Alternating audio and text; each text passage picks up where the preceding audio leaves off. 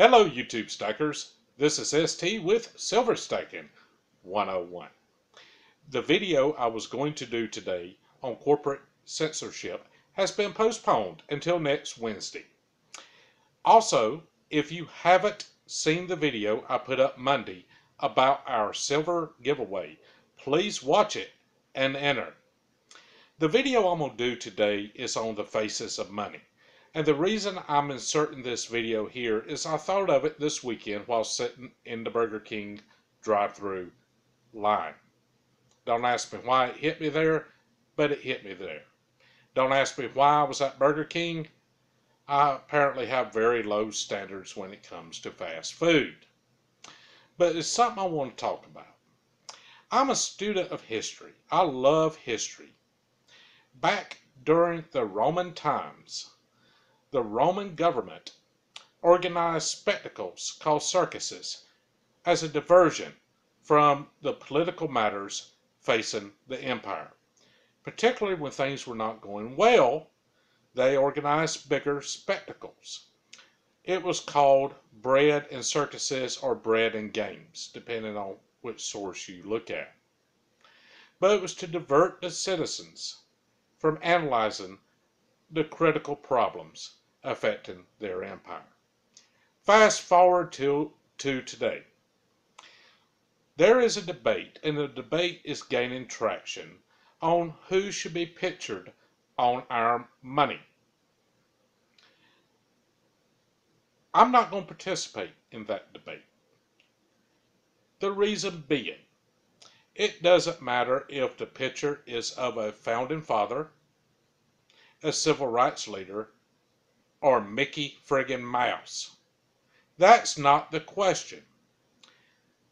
We shouldn't be having this debate. It's symbolism over substance. The debate we should be having, what we should be looking at with our money, is who made our money decline in value. Why did they make our money decline in value? We know how they made our money decline in value and who benefited from it.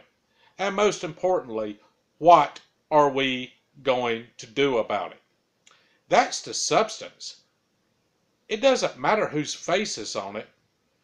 If it's going to be worthless, it's going to be worthless. With the social strife that's going on at this point, they're using it, they being the power elite. Let me define who they are. They are the establishment, Republicans and Democrats, and the Federal Reserve, to get us to ignore our real problems.